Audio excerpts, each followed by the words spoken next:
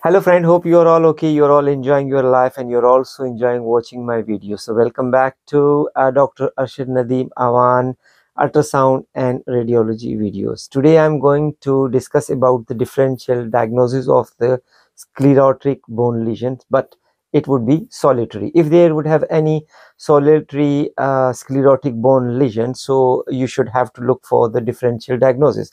Like, first of all, there is a possibility of developmental abnormality, like there may be bone island or maybe fibrous dysplasia. Or the second differential includes neoplastic, like metastatic deposits, depending upon the patient's age, lymphoma also in elderly age, or maybe osteoma, osteoid osteoma, or osteoblastoma. It may be vascular, like bone infarct, or it may be because of infective etiology, like osteomyelitis of Gary. It could have been traumatic as well, like callus formation could be also sclerotic, or it may be because of some other reason which might not be known, like idiopathic cause, that may be a Paget's disease. So let's have a look for these differential diagnosis of the solitary sclerotic bone lesion. Solitary sclerotic bone lesion can be of developmental origin, and it includes bone island. It's also called as inostosis. It's quite easy to recognize on the bones, and especially if it is within the medullary area, can easily be found in the neck of the femur. The second is fibrous dysplasia. It's another common developmental reason for the solitary sclerotic bone lesion. Next differential is neoplastic for the solitary sclerotic bone lesion, and the topmost is the metastasis, most commonly seen in prostatic cancer and also in breast cancer. The second is a lymphoma. These both are the malignant potential, and it appears to be sclerotic bone lesions. Although osteoma, osteoid osteoma, and osteoblastoma may also appear as a sclerotic bone lesion.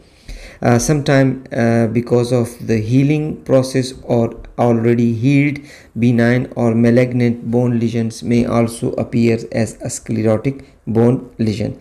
So far the lytic mets are concerned, followed by the radiotherapy or chemotherapy. This may appear as a lytic. Primary bone sarcoma may also appear as a solitary sclerotic bone lesion. Solitary sclerotic bone lesion may be of vascular origin, and especially bone infarct will appear as a solitary sclerotic bone lesion. Trauma is also included in the differential for the solitary sclerotic bone lesion, especially when there is a callus formation, especially a transverse density around a healing stress fracture may appear as a sclerotic bone lesion.